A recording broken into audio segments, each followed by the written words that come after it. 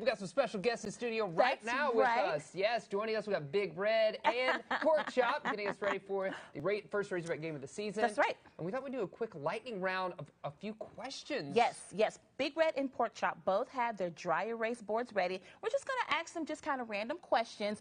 The first one is pumpkin spice latte or no? Which do you prefer?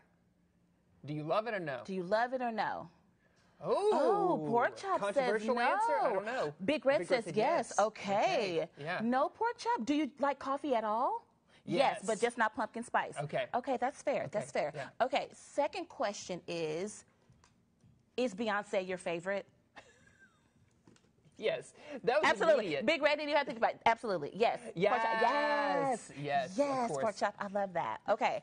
Final question is, what's going to be the score of the game this weekend?